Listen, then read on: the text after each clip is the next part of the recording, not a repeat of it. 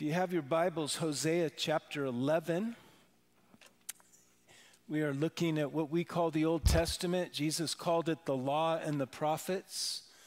It's a record of the people that God raised up to bring his salvation to me and you. It's a record of the failure of those people. It's a record of the faithfulness of God to finish and bring salvation through them to the world. One of the things we see is that these people, the people of Israel, they need the very salvation that God is going to bring through them as much as we need it. There's no one, we're all made of the same metal. We all need help. We all need salvation. We all need God to rescue us. Chapter 11 of Hosea, he starts in. And he said, God speaking through Hosea says, when Israel was a child, I loved him. And out of Egypt, I called my son. And so this chapter begins with God nostalgically reflecting upon his tender love for Israel.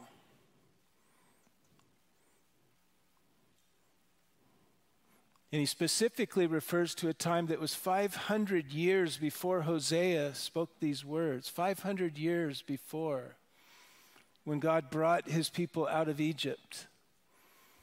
Okay, he started with one man, Abraham. He had a son named Isaac, and then Jacob. Jacob had 12 sons. They turned into the children of Israel because Jacob's name was changed to Israel. When they were 70 people, there was a famine in the land that God gave and promised to Abraham, the land of Israel. 4,000 years ago, God promised Abraham, I'm going to give you this land. Well, there was a famine when they were about 70. The family was about 70 people. And so they went, the whole story of Joseph going before them, and Joseph was raised up after 14 years in an Egyptian prison. He was raised up as second in command next to the Pharaoh of Egypt, and they were able to receive this family. They were saved from the famine. God provided. He sent Joseph ahead. Well, they were there 400 years in Egypt, and they multiplied. Many people, many scholars believe, to about 1.5 million people.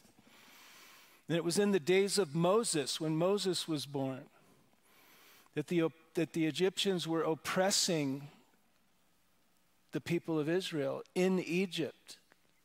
Harsh slavery. They began to cry out to God, God, please. Well, God raised up Moses. God had prepared Moses, a long preparation. God's always, God's preparing somebody.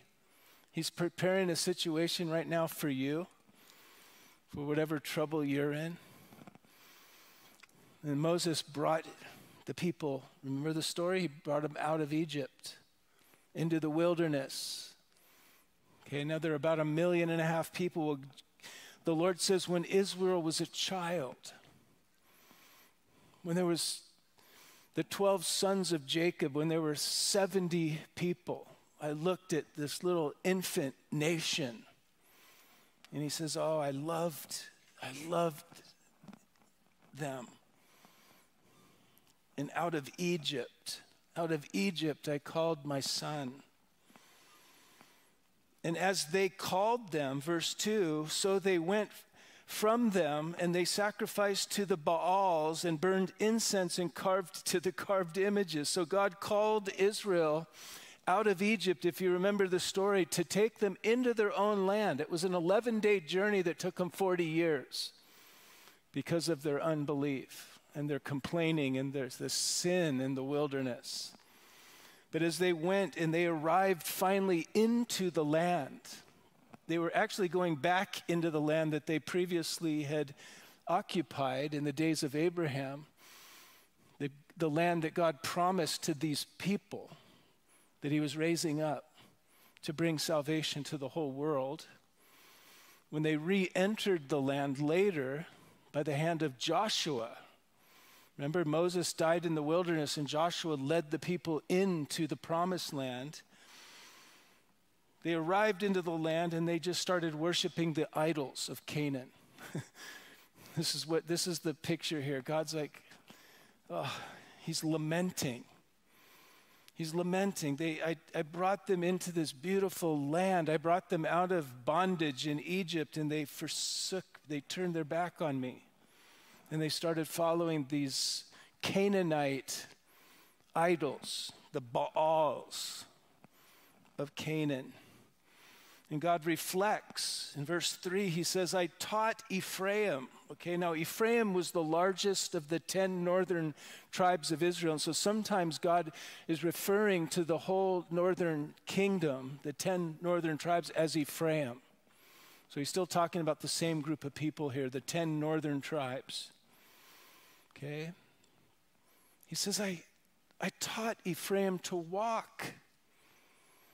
You know, I have 2 kids. One's 21 years old and one's 17. My daughter's 21, my son's 17. I taught them to walk.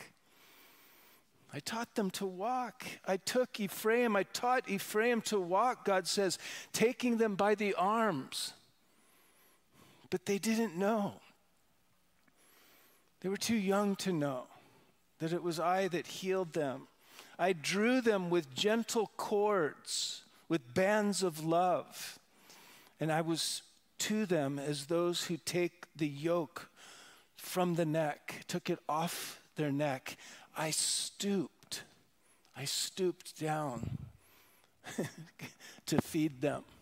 God's just pouring out his love and affection for his people that have turned their back on him. God does so much for his people that we don't realize it's him that's doing it. And by the way, as Gentile believers in Israel's Messiah, we are his people. Okay? It says in Romans chapter 11, you can read this later, that as believers, if you're a Christian, interestingly enough, you're a believer in Israel's Messiah. And you've been grafted into the people of God. You're a full-fledged member of the household of God. It says in Ephesians chapter 2, verse 19, if you're taking notes, now therefore, Paul the apostle here is speaking to a church of Gentiles, of non-Jews. And he says to them, you are now therefore no longer strangers and foreigners, but your fellow citizens with the saints, and you are members of the household of God. Okay, you've been grafted into everything that God started with Abraham. We're full-blown, it says in Galatians, we're sons and daughters of Abraham through faith. We have some here among us that are actual sons and daughters, genetically sons and daughters of Abraham. We've got a few Jewish people. I'm not going to point them out. It's a tense time if you're Jewish. We don't want to draw any attention. But God does so much for his people. He does so much for us that we are unaware of. Like a baby is unaware. But God says, I taught Ephraim how to walk. I taught Ephraim how to walk. I took him by the arms. But they didn't know that it was me that healed them. You know, I was reading this and I was thinking how often we attribute what is actually the blessing of God, and we're unaware. We attribute it to some other source, you know. Well, it was my sharp mind that gained me this wealth. Well, who gave you that sharp mind? You know, it was my giftedness that opened that door for me. Well, who gave you that gift? It was God. Everything we have, he's given us. I taught Ephraim to walk, taking them by the arms. And so this beautiful illustration of a parent teaching their child how to walk, holding the child's arms. Remember that? That was you one day. Your parents taught you that, or your grandpa. I remember those days holding my daughter, and you know, my wife's on the other end. Come on, you can do it. They take one step, and it's like, it's time to party, and they fall. One step was amazing. Now try two. Maybe that describes you. You've taken a step and then you've fallen. And what, you think God's done with you? He's so stoked you made that one step. The opposite of what you think. And then you take two steps, like a little drunken, wino, a little midget wino, and you fall. God says, I taught Ephraim how to walk. I drew them, notice here, with gentle cords, with bands of love. Interesting. With gentle cords and bands of love. There's an old-time preacher named Adam Clarke who I had no idea before I studied this out. But Adam Clarke, he was an 18th century preacher, he said this is a reference to what were called leading strings on one end, which is held by the child, and on the other by the nurse, by which the little one, feeling some support and gaining confidence, endeavors to walk. And Leah, who works in our office, found a 16th century painting. I had no idea that this was a practice. It was a practice thousands of years ago in Israel with the Israelites and with other cultures. But there were these cords of love. This is all the same thing. I had you by the arms. I tied the cords and I taught you how to walk. Okay? God draws his people with gentle cords of love. Notice how he describes it. Gentle cords of love, not with harsh manipulation or coercion. Anybody who stands in a pulpit should look at this verse, because there's hundreds of verses that say the same thing in different ways all through the Bible. God doesn't beat his sheep. He doesn't drive his sheep like cattle with a whip from behind. He goes before his sheep and he calls us by name. Come on, take a step, with gentle cords of love. God wants to win us over. He wants us to respond to his love by our loving him back. He doesn't want to use force. He wants our hearts. That's why we don't talk about giving here. Because once you coerce people or twist their arm, God doesn't want it. Okay? God doesn't need your money. There's a lot of preachers that they're like telling you, no, God needs your money and you need to give, and there's a guilt trip. Paul said that if it's not freely given, it's all wrecked. He doesn't want to coerce us in any way or twist our arm or pressure us. But he draws us with cords of love, with kindness.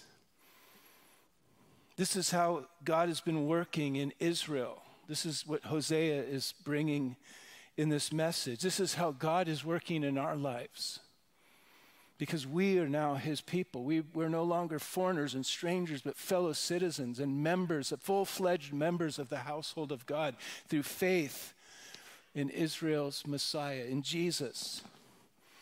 He's been so good. He's been so kind. Has he been patient with you? Oh my gosh, how patient he is with me. I'm such a mess. 43 years and I'm still stumbling, How we doing, guys? Better than we deserve, right? Pretty much. That's our story. Notice God says, I was to them as those who loose the yoke from their neck, and I stoop to feed them. I'm the one who looses the yoke from your neck. And here he is speaking now. The metaphor changes, and there's this yoke that would go upon the oxen, the neck of the oxen, so that it could pull the plow. Okay, and God says, I'm the one who looses the yoke around your neck, which was giving the animal rest, giving them the freedom to breathe. God wants to give you space to breathe. He wants you to rest. I'm the one who takes the yoke off of you. I'm the one who's been doing this for you. And God would say tonight, I'm not the one who's been putting a heavy trip on you. There are those that will put a heavy trip on you. That's not me, God says. I didn't do that to you. I'm not doing that to you, and I will never do that to you. I'm not the one putting that on you. I'm the one who takes the yoke, the burden. I take it off of you. I don't put it on. There are two unbearable yokes of bondage that God wants to free us from. One is the bondage of just living as a slave to our fleshly appetites and sin. The other yoke of bondage that Paul speaks about in the New Testament, the book of Galatians, is the yoke of guilt-tripping, fear-mongering religion, legalism. Okay? God doesn't open the prison door and lead you out of the prison of sin only to bring you into the prison of legalistic, heavy trip religion. What God does is he seeks to free us from both of these prisons, and he woos us to himself. He's on the other end saying, come on, take another step. But I fell again. Yeah, you took 2 steps. Take 3 next time. You'll get it. You'll get it. Keep trying. He woos us to himself. This is where he's calling us, not to this yoke of bondage and sin or this yoke of religious heavy trip. He brings us to walk with him. He woos us into his presence. His love, that we might know his love, that it might work in us and then through us. That's everything that he's doing in our lives. I think of Jesus calling out to those who were being oppressed in the first century by the heavy religious trip of the scribes and the Pharisees. Matthew 18:28, come unto me. Come unto me. Come unto me, all you who are weary, tired, and heavy laden, and I'll give you rest. I'll give you rest. Take my yoke upon you, he says, and learn of me, for my yoke is easy and my burden is light. I'm not putting a trip on you. Somebody's putting a trip on you. That's what this whole world is about. The world and the world of religion is about heavy yokes, putting trips on you, manipulation. Jesus came and said, I'm bringing you out of all of that. That's what I do for you. And he says, I stooped to feed them. God humbled himself to minister to his people. God stooped to feed him. This blows my mind. It's so humbling that God humbles himself to lift us up. You know, Paul was blown away about how God humbled himself in Christ. He was so blown away, he wrote in Philippians 2:5, he said, let this mind be in you. I don't know if we have it up there, but Philippians 2:5, if you're taking notes. Let this mind be in you that was also in Christ Jesus, who, being in the form of God, he didn't consider the fact that he was God something he had to grasp onto. When you really are something, you don't have nothing to prove. But he humbled himself. He emptied himself into human skin. He made himself of no reputation, taking upon himself the form of a bondservant. God empties himself into human skin and goes to the lowest as a servant, a bondservant, coming in the likeness of men. Listen to this. Being found in appearance as a man, he humbled himself further and became obedient to the point of death, even the death of a cross. For what? To serve you, to wash your feet, to take away your sin, to show his love for you. Every time I consider Philippians chapter 2, I'm embarrassed because God humbled himself. Who am I to walk around acting like I'm somebody and better than other people? If God humbled himself, It's humbling. It's so humbling. Consider that God stoops. He stoops down to feed us, to save us. Let that bring you. Let it bring you humbled into his presence. But notice, they took God's patience, his forbearance, as a signal that everything would be hunky-dory if they just continued to ignore him and pursue their idols. And God says in verse 5, they shall not return to the land of Egypt, but the Assyrian shall be his king, because they're going to be taken into exile. He's going to spank. And when God disciplines his kids, when he gives us a good spanking, it's not contrary to his love for us. It's because he loves us. In Hebrews, it tells us that if you're without chastisement, it means you don't belong to God, because whom the Lord loves, he chastens. If you love your child, you'll discipline your child.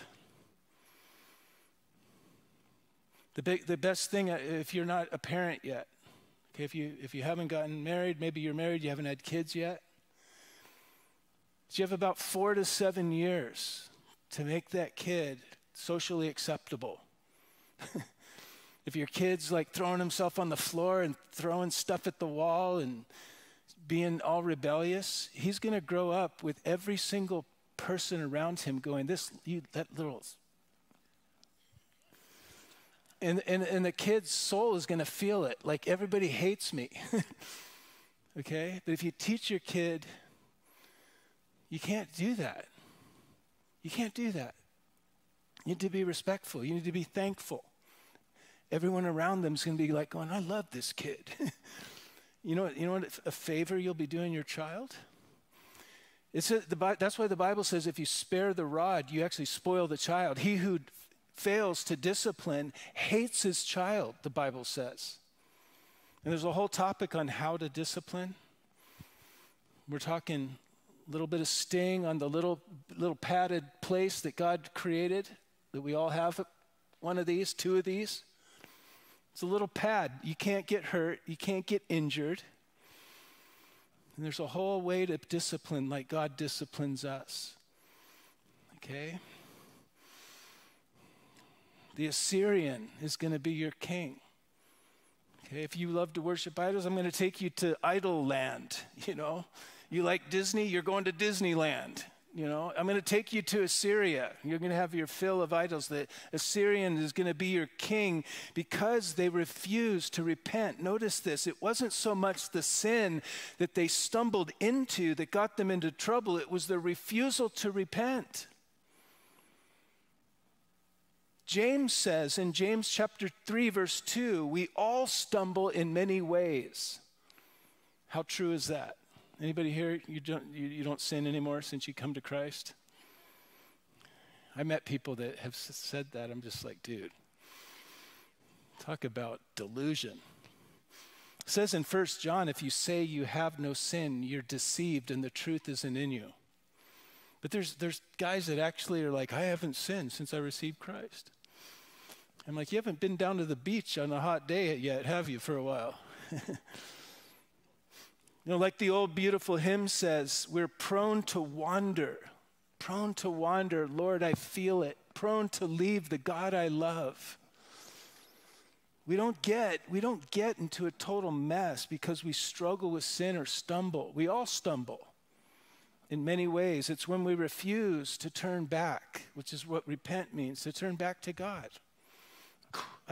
He's holding my arms, I stumble. If I just sit there and smash my hands on the ground and go, I'm never going to try to walk again. No, you get back up and you go back to God. They set you up again and you go for it again. Try 3 or 4 steps this time. You see? This is what gets us into trouble. This is how we get deeper and deeper into it until everything is falling apart. And there's now an unbearable mess. It's their stubborn refusal to turn back after they've sinned. So not turning back to God, they're heading right into trouble, into real pain. Notice the sword shall slash in the cities, devour his districts, consume them because of their own counsels. because they were like, I know what I'm doing. I know what I'm doing. I don't need God's help.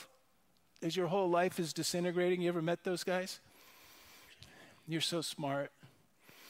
You're so wise. You know what wisdom is seen in a life that works? Okay, there's a lot of people that talk. There's a lot of people on TikTok and on YouTube, and they're spewing all this stuff, and then you look at their lives, and their lives are a total mess. Don't listen to them. Find someone whose life works. Find someone who's been married for 50 years and that their kids love to come home at Christmas. There's someone whose life is working. There's wisdom. Not the guy that can talk and he's, a big fancy talker. He says, my people, God's lamenting here, my people are bent on backsliding from me. Though they call to the Most High, none at all exalt me as Lord, as supreme in their lives. Backsliding means that at one time Israel had been closer to God than they were now. They've backslidden, okay?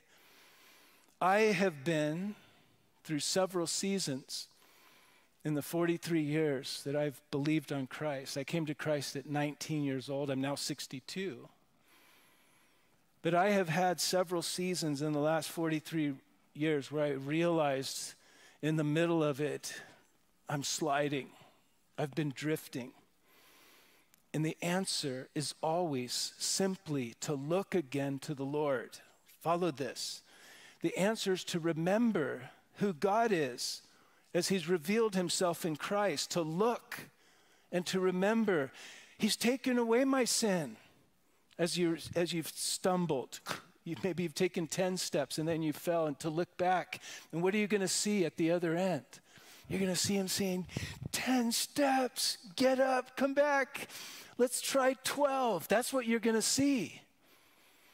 When you found yourself having slidden or drifted, look again to him.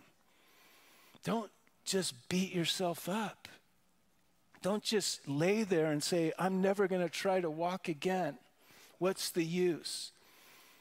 And don't just sit there and let the devil condemn you. Look again back to the one who set you up in the first place.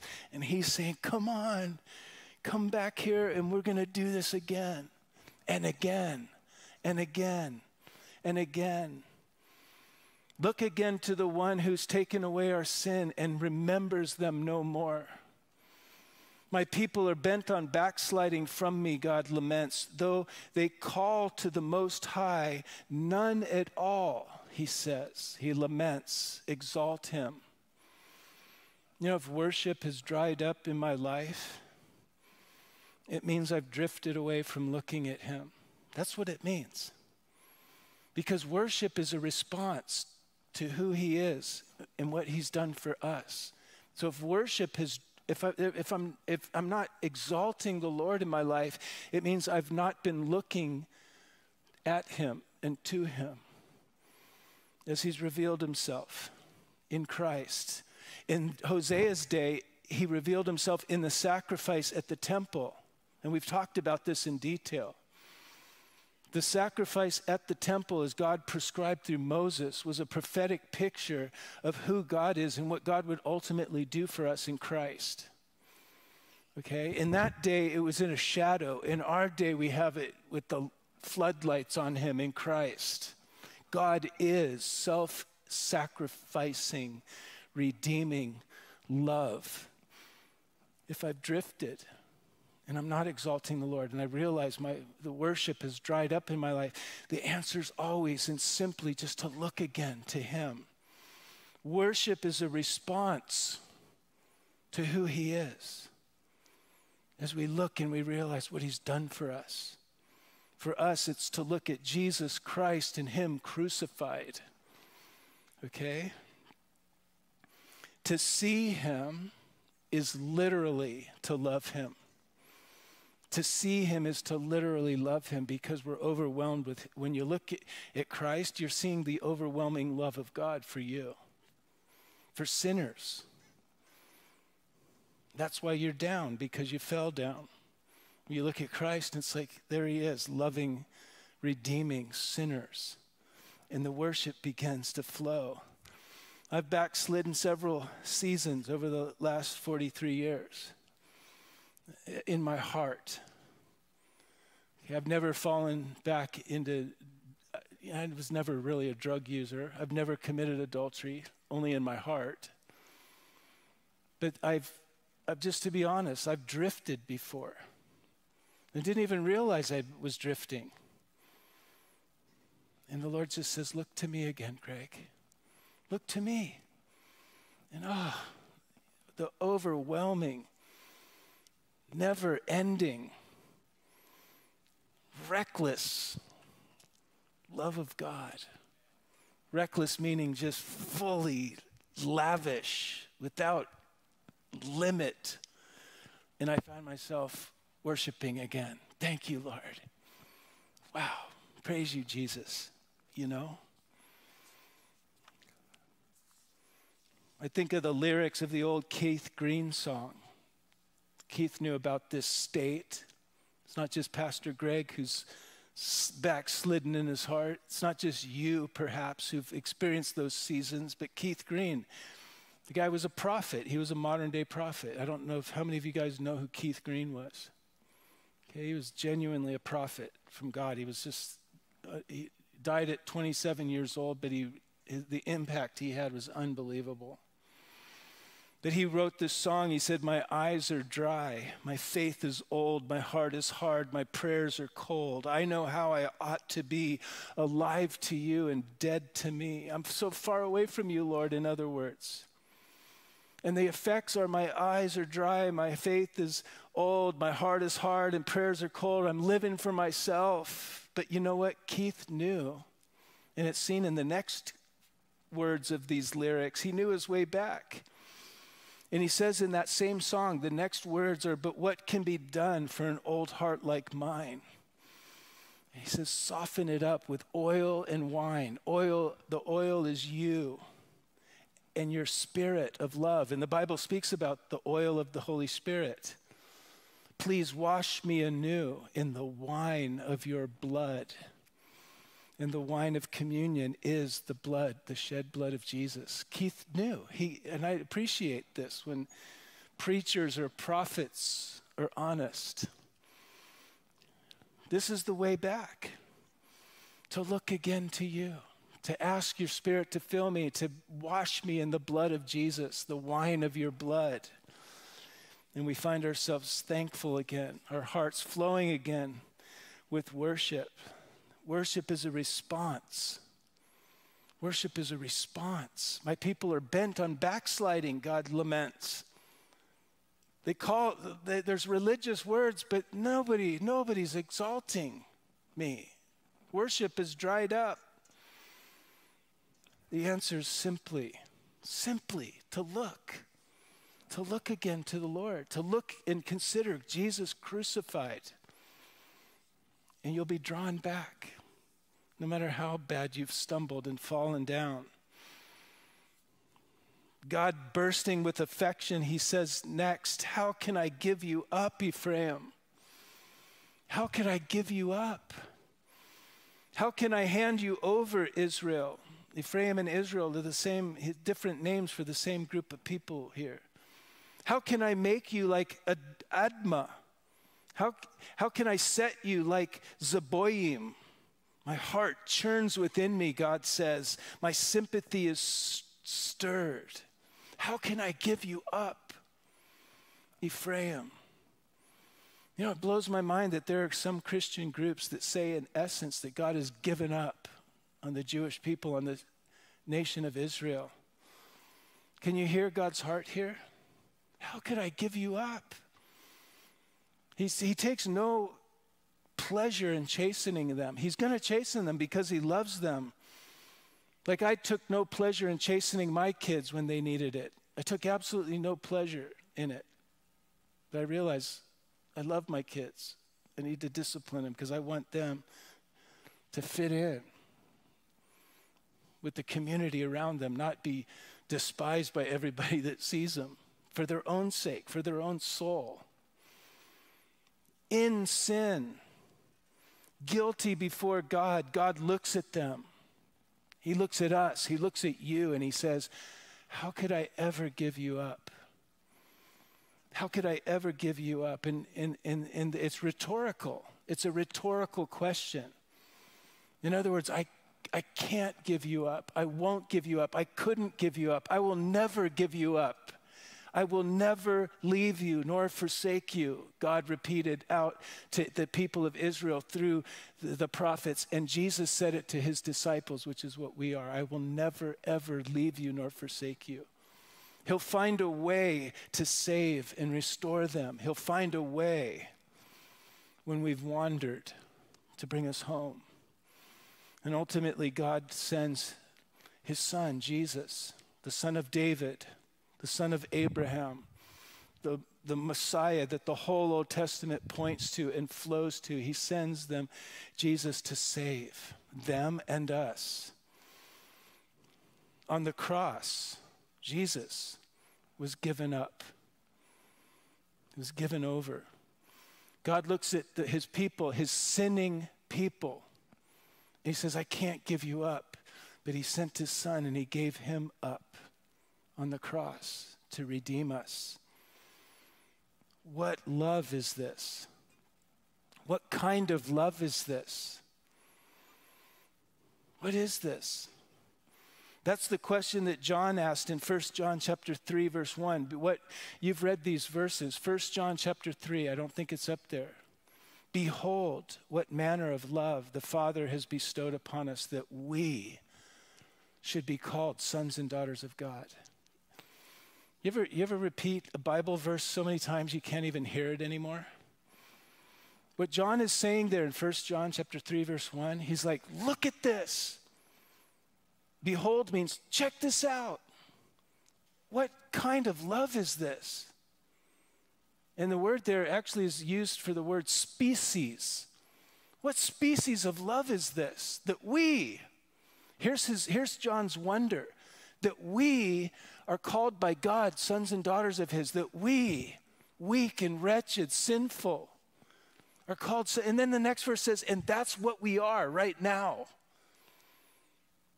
Right now, while we're still stumbling and falling and learning to walk and backsliding, you're called his son, you're called his daughter, and that's what you are right now. And it hasn't yet been revealed what we shall be, he says, but we know that when we see him, we'll be like him.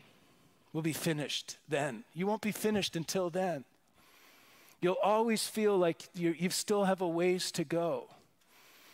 Okay? Just so you know, nobody here feels like I'm done, I've arrived. Just so you know. Because a lot of people come in here and you think, am I the only one that's so screwed up? No, we're all screwed up. Everybody here has sinned in the past, and everybody here presently falls short of the glory of God. It says in Romans. I just quoted the Bible. What kind of love is this? What kind of love is this? How can I give you up? Ephraim, how could I give you up? I can't. I won't. I could never. I will never. How can I hand you over, Israel? I won't. How can I make you like Admah and set you like Zeboim? Admah and Zeboim are two cities that were right next to Sodom and Gomorrah. And when Sodom and Gomorrah were destroyed, they got destroyed in that destruction. God is saying, I can't bear to allow you, Israel, my people, to be caught up in the destruction that's going to come in the judgment of this world. I can't let you be destroyed along with the judgment that's coming. My heart churns within me. Isn't that wild? God's heart churns within him. His sympathy is stirred up. Emotion. I will not execute the fierceness of my anger. I will not again destroy Ephraim, for I am God, I am not man. Notice the next line. After he says, I am God, I am not man, I'm the Holy One in your midst, and I will not come with terror. Though their sin deserves it, God will not utterly wipe out Israel, nor will he utterly wipe you out, because now you're grafted into the people of God. Listen, he will restore them and continue his work through them, and he will bring through them salvation to the world. We know that, and we look back on that one who has come. Okay? He never gives up on his people, no matter what. He will finish the work that he started in you. Has he started a work in you? If you're here tonight, that's a pretty strong assumption. What are you doing in church on a Wednesday night? You're strange. You are strange. I want to be strange. Not weird, not bizarre. I don't want to be in the same boat with everyone that's floating down the river to destruction. We've been called out. Okay? His love and faithfulness to them is his love and faithfulness to me and you, because it's through these people that Christ is coming. Okay, so what we're seeing here, God's heart churning within him. It's his love and tenacity to bring salvation to me and you, because it's in them that all families of the earth will be blessed. That was the original word to the first of these people, a guy named Abraham, who was from what is modern day Iraq. Okay, God called him out of the Ur of the Chaldeans, and he brought him to that land, and he said, in you, Abraham, all families of the earth will be blessed. This promise is ultimately fulfilled in Israel's Messiah, Jesus. I will not again destroy Ephraim, because I'm bringing through him. I'm bringing through these people the Savior of the world. Listen, and here's where it's relevant today. Not only in the first coming, but in the second. He's coming to the land of Israel, and the people are being assembled on the stage. Things are being set for the second coming of Christ, even as we speak. I am not man. I love this. I'm God, the Holy One in your midst. Okay? A lot of people misunderstand the very definition of holy. I used to hate the word because I'm not without sin. I thought holy means without sin. That's not what it means. Holy means that God is in an altogether separate category of his own. Holy means that there's nothing that you can compare to God, and there's nothing that you can put next to him and go, he's kind of like this. He's in a separate category of his own. He's not man. He's not a superman. He's God. He's completely different than us. Praise God. Because if God was like me, dealing with me, he would be done with me. Because I'm a pain in the butt. I didn't say it. I just got the A out. I switched it. Okay? Don't tattle on me. If God was me, like me, he would be done with me. But he says, the reason why I'm never going to give you up is because I'm not like you. I'm me. I'm in an altogether separate category. I'm holy. That's what holy means. Now, God's holiness includes the fact that he's without sin. But that's not what defines holy. What defines holy is that he's in a different category. Part of his holiness is he's not like us, that he has no sin. That's different than me, because I have all sorts of sin in my heart. God is holy, okay? God is holy. He's altogether in a separate category of his own. His love is it's like a different species. What kind of love would call Greg Opean a child of God and say, that's what you are right now? That's not human love. That's God love. That's the kind of love that God loves you with. So when God looks at you and says, your sins are gone, you're clothed in my righteousness, I don't remember any flaw. I don't see any flaw in you. You're like going, I can't understand that. Yeah, you can't. That's why Paul said, I pray that you know the love of God that goes beyond comprehension. You can't grasp it because it's of a different species. It's of God and not of man.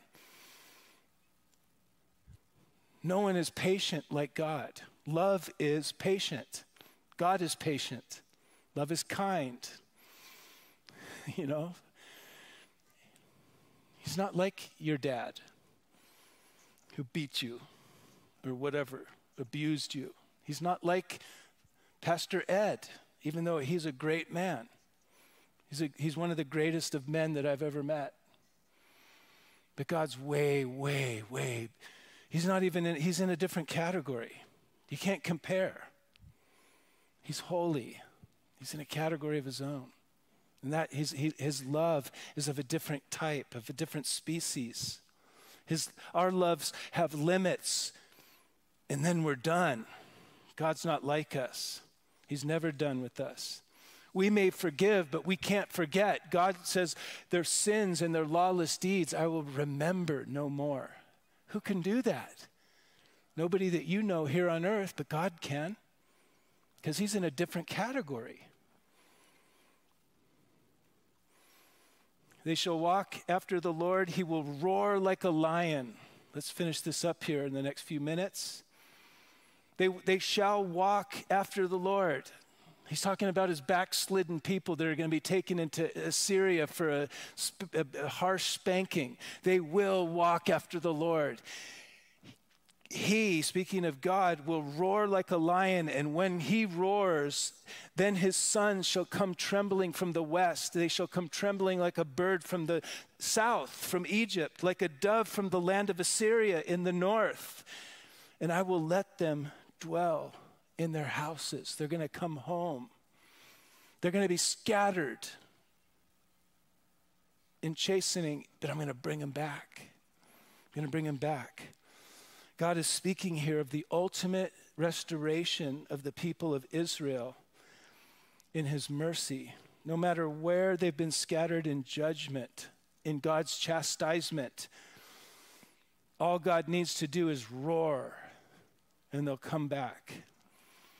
And this roar that he's speaking about here has gone out. If you know anything about history in the last 100 years, it's happening right now. God is roaring. And millions of Jewish people from all over the world, from the north, the south, the east, and the west, just like he says here, have come back. And this has never happened in the history of the world. And it's the biggest problem on the face of the earth right now, that they've come back to their ancient homeland. You go to Israel and you dig down anywhere in the ground and it screams Jewish. Everything they dig up speaks of Abraham, Isaac, and Jacob, and David, and Jesus.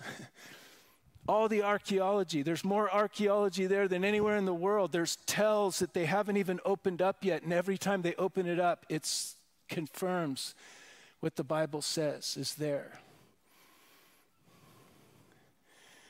This roar has happened. It's happening. And as they returned, the land is now prospering. It was nothing. It was a barren wasteland, a wilderness. They actually bought the pieces of the land. You know that they bought the land? They bought it. And the people that were there were laughing at them. You want to buy this? And they were charging them 10 times the normal price. And then they pieced it together and it started prospering. They got attacked and they gained even more land. The roar has gone out. And the world is in an uproar. God's roar has gone out, and the people, like it says here, will be brought back. and the world is in an uproar. Listen to Psalm 2. Psalm 2. Why do the nations rage? The nations rage, and the people plot a vain thing. The kings of the earth set themselves, and the rulers take counsel together at the United Nations against the Lord and against his anointed, saying, let us break their bonds in pieces and cast their cords from us. God says, he who sits in the heavens will laugh at the attempt to destroy these people. And then the Lord shall hold them in derision, and he shall speak to them in his wrath and distress them in his deep displeasure. Yet I have set my king, God says, on my holy hill of Zion. Mount Zion is the heart of the land of Israel. God says, that is where my king will be set. And the whole world is in an uproar over this. I will declare the decree. The Lord has said, you are my son. Today I've begotten you. Ask of me, and I'll give you the nations as your inheritance. But this psalm, it speaks of the spiritual battle that goes against the people that God has chosen to bring salvation to the world. It's a demonic spiritual attack. You know, Mark Twain called anti-Semitism the swollen envy of pygmy minds. I think it's much more than that. It's a demonic attack on your well-being and mine, because it's through them that God's bringing the cure for all of our sin. And you know what's amazing is that the cure is for everybody that's in an uproar against them as well. When Jesus is crucified, the very people crucifying, he's saying, Father, forgive them. They know not what they do. God loves all the peoples, even the peoples that are fighting against him. Like Paul the Apostle was fighting against God when he was out killing Christians and putting him in jail. And God knocked him down one day on the road to Damascus and said, isn't it hard for you to kick against the goats? Isn't it hard for you to roar against me, to be in an uproar against what I'm doing? Imagine that this is the whole world in this room, and we'll close with this.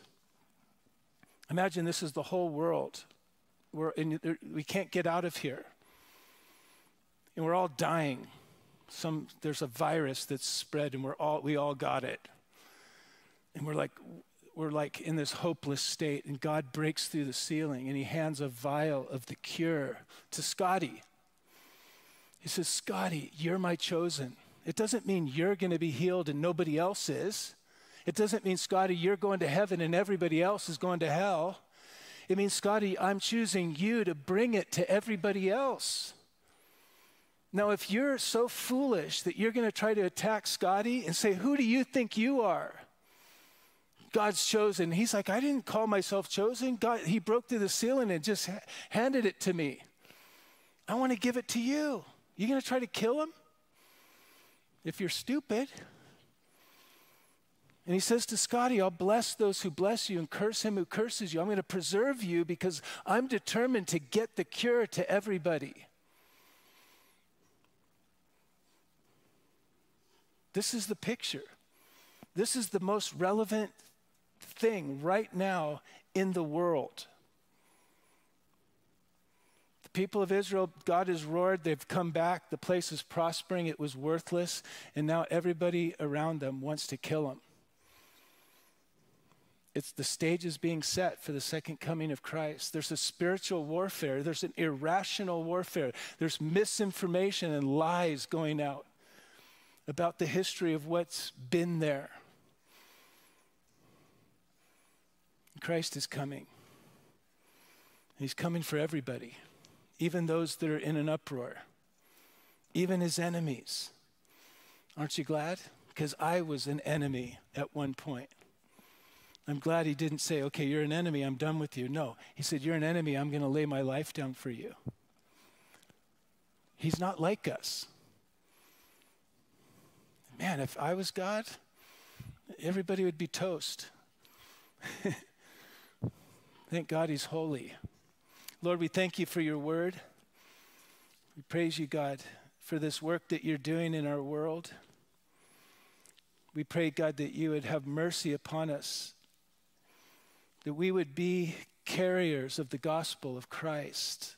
We would be carriers of the cure. We wouldn't be caught up in hatred of anybody. Lord, that you would use us to share this amazing thing that you're doing, that's happening in our world. Most people can't even see it, but we read your word and we're amazed that you describe these things. You call the end from the beginning. We pray that many would come to you, Lord, and understand this work that you're doing.